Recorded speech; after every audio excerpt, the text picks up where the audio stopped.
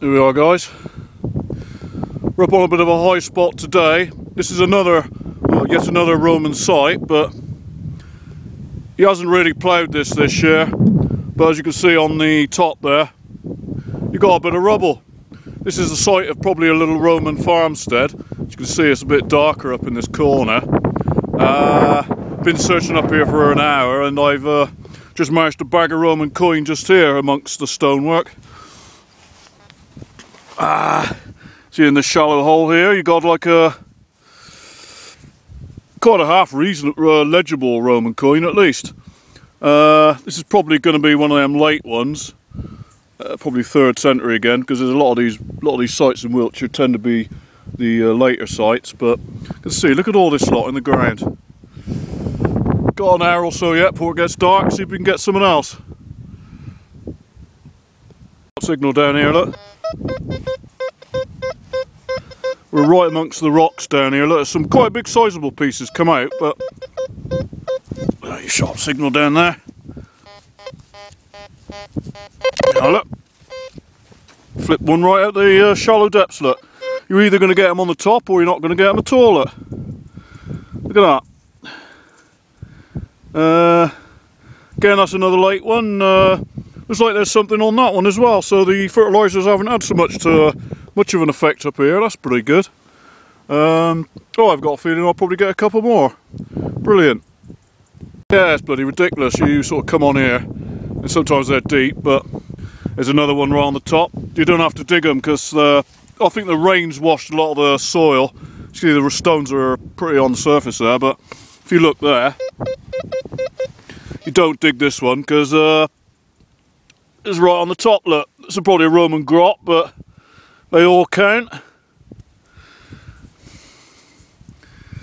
Number 3. There you go. First hour I come here, didn't get bugger all, but look at that, look. Amazing. Gold marks is coping very well. Getting a few signals at the top, just by that, some big stones up here. And a beautiful signal down there.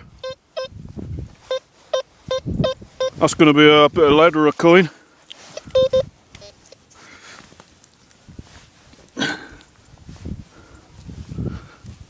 There we go.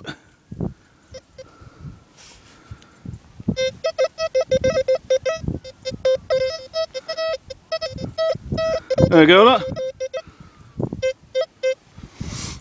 And a Roman coin. That's quite probably the biggest one of the day, actually.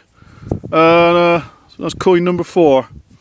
A little bit worn than the others, but it's getting late up here now.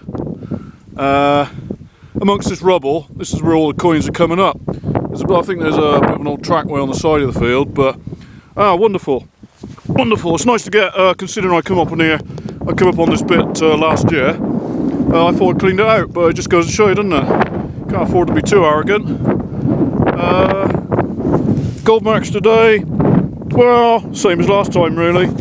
Using a bit more reject, so I don't want to dig too many signals, not too many iffy ones. I just want to get the clear ones today because the crop's on, and don't want to dig too many holes. Iron volume can come down a bit, midway on the ground, and sensitivity 1 o'clock.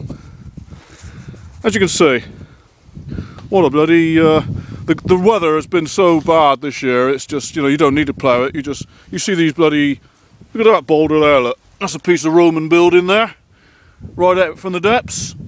Brilliant. I've had a couple, before it gets dark, I've had about 4 or 5 Roman coins here. I'll just get them out and show you. There we go, probably 6 of them there, plus a token. Wonderful, I'll get back and we'll wash them and see if we've got anything interesting. Thank you very much. This afternoon, that site was quite kind to me. As you can see, I managed to get this nice little follis of the house of Constantine pretty early on the surface of the field. Never had to dig it, but as you can see, it's got a really beautiful bust. How it survived all those centuries in that rock-strewn field, God alone knows, but you can see it's really good order. But the other, out of the 5 coins I have to show you, I thought this was probably one of the more fascinating.